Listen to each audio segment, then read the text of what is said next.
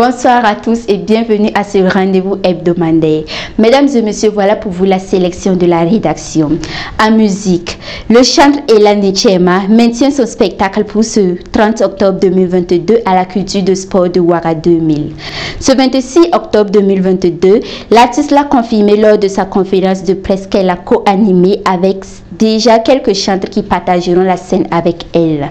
Dans le même registre, le concert de l'artiste des Altino le 29 octobre 2022 à Canal Olympia sera du lourd. C'est du moins ce que l'on peut se faire comme idée après la conférence de presse organisée par la structure Ono Management. Des Altino pressera seul environ 1h30. Nouf Ouedraogo, l'une des grandes figures du football burkinabé, s'en est allée. Sa disparition le 23 octobre dernier est d'une grande tristesse aussi bien pour sa famille biologique que pour la grande famille du football burkinabé.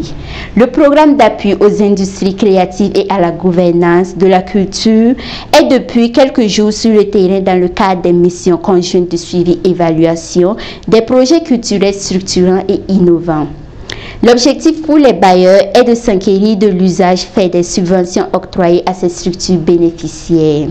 Mais avant de prendre congé de vous, restons avec le styliste du mois Sébastien Baziemo.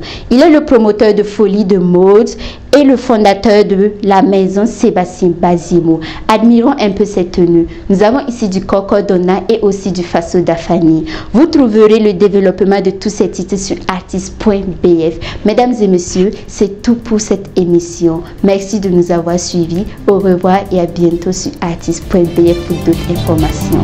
Restez connectés.